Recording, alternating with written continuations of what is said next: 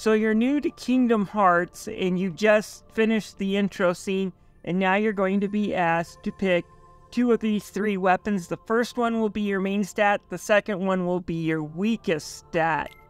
So why is it important? Well, these three things here, they're not going to just determine your stats, but your abilities and what level they're learned. For example, if you choose the sword, your attack abilities are going to be coming first.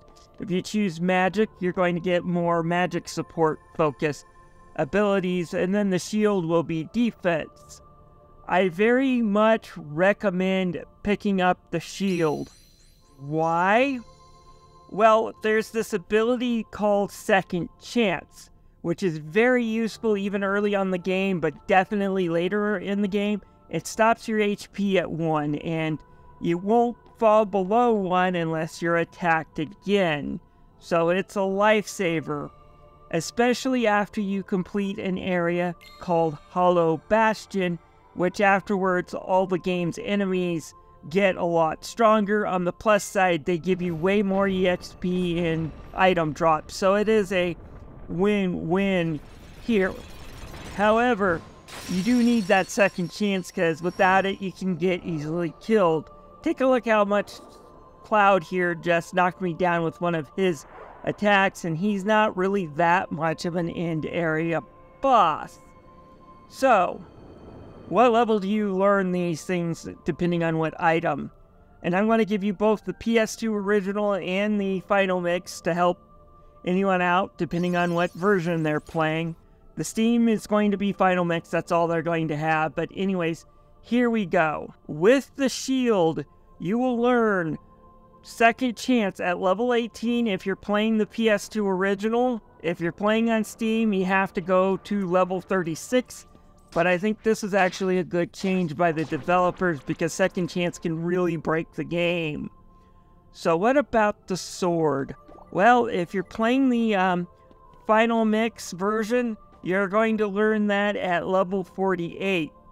If you're playing the original PS2, it's a few levels higher, but not by much. At level 51, you're going to have to grind a bit.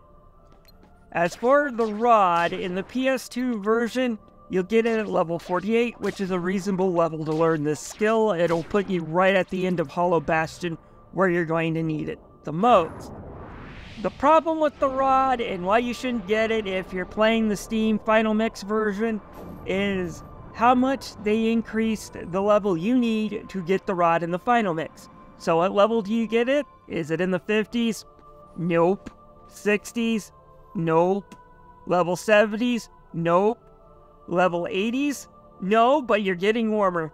You won't get it until you're at level 90. And if I sound frustrated about this, it's because someone decided to play through the PC version without looking up levels and decided to do something different than the shield and pick the rod, and is now paying for it as he hits the end game level and does not want a new player to come to the same frustrations. Square Enix, I understand having to change the balance a little bit. I understand doubling it for the shield. However, level 90 for an ability that you definitely need to survive the endgame bosses, that's a little bit much. The only time I get to level 90 is if I decide I'm going to do a 60 to 70 hour playthrough and clear all the bosses. That includes the fight with Sephiroth as well as the added boss in Hollow Bastion. So yes, if you're new to the game, do not pick that rod at the beginning. Go with the shield. Having higher defense comes in handy, especially later in the game. Anyways, this is Tommy's Quick Tips. If you enjoyed this video, please leave a like and subscribe.